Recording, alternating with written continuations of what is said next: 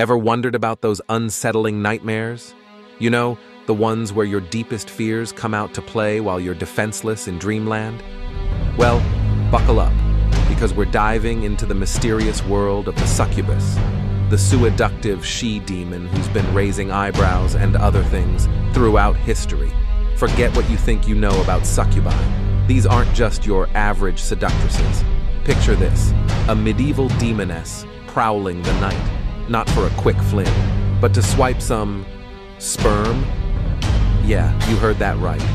According to old school lore, succubi were after more than just a steamy encounter.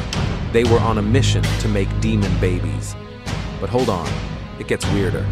Turns out, these sultry succubus weren't always the ultimate temptresses. Take Lilith, for example, the OG feminist demon who refused to play second fiddle to Adam.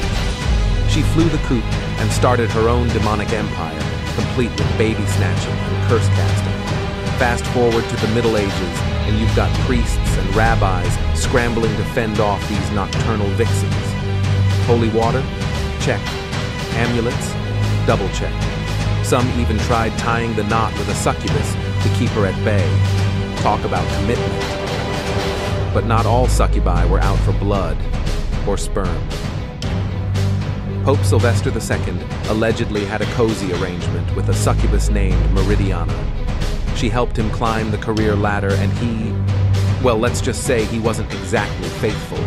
Cue the downfall and a pilgrimage gone wrong. And it's not just the succubus making waves.